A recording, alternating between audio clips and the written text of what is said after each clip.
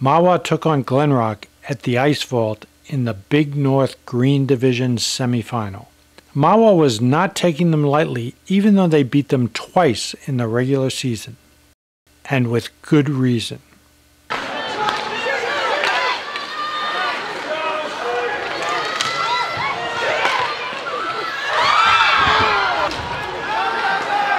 Both teams had chances in the first period, with Mahwah controlling most of the play.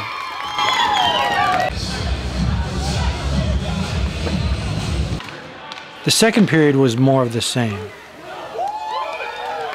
The Thunderbirds continued to dominate.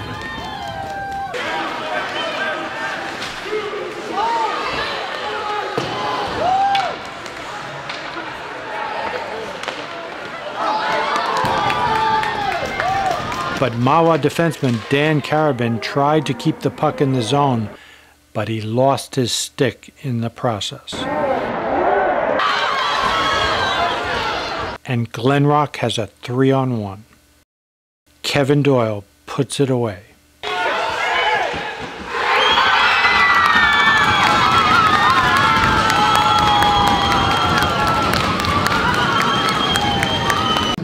It's a matter of making mistakes out here. In these type of games, you make mistakes, you're going to pay the price, offensively or defensively.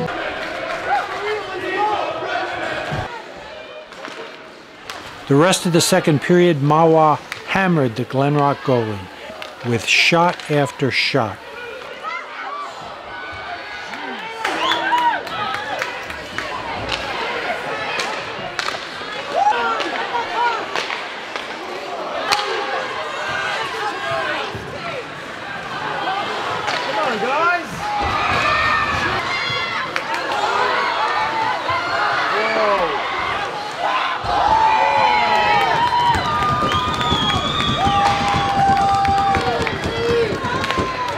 Was making some pretty good saves. I guess you could say we were getting frustrated that nothing was going in. Glen Rock was called for a hold late in the period, and that began the turnaround.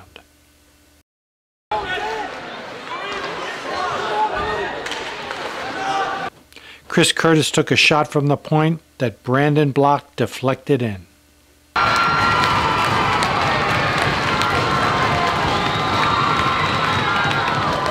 The second period ends 1-1. Glen Rock came out aggressively in the third period. Chris Curtis loses at least 5 yards on this play. But the aggression goes too far when Glen Rock takes another penalty.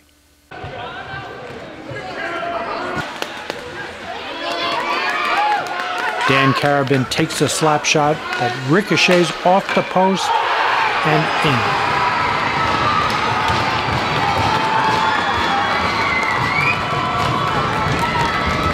The kid shaded off of me on the backboards down there. I thought I had a lane, took a slap shot, put it on net, went off the right post, and then went in.